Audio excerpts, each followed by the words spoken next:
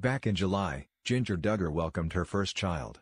And like so many of her sisters, she's enjoyed sharing all the joys of her motherhood with her millions of social media followers.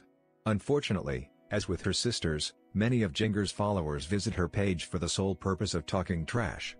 Yes, mom-shaming the Duggars is a favorite activity of many Instagram trolls. And the folks who engage in this sort of activity really don't need much to set them off. They can be triggered by Jessa Duggar's messy house, Jill's perceived shortcomings as a homeschool teacher, or even Felicity Vuolo's head wraps. Yes, Jinger enjoys putting various forms of headgear on her child, and for reasons we can't quite figure, a very vocal contingent of Instagram users finds this practice reprehensible. And the craziest part is, they can't even agree on why it's wrong. At first, Jinger was slammed for cultural appropriation. As is the case most of the time that term is used, people were angry, but they weren't really sure why. Now that argument has been laid to rest, probably because Jinger's haters realize no culture can lay claim to the practice of wrapping fabric around a baby's head, several new ones have emerged. Jinger recently posted the photo below to Instagram, setting off a whole new round of criticism. Felicity helping Uncle Scott with interviews, she captioned the pic.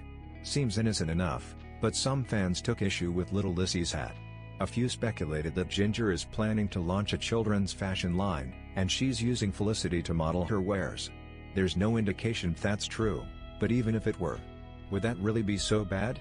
Others simply don't care for Felicity's fashion sense. Young moms are going overboard with head wraps for their girls all the time, wrote one. Another commented that Felicity looks like an old lady. Yes, the kind of people who spend their time insulting babies on the internet are firmly convinced that their voices deserve to be heard. This is some peak 2018 SHT right here, folks. We shudder to think what next year might bring. What do you think about it? Share your opinion in the comments below the video. And also subscribe to the channel not to miss new, interesting videos.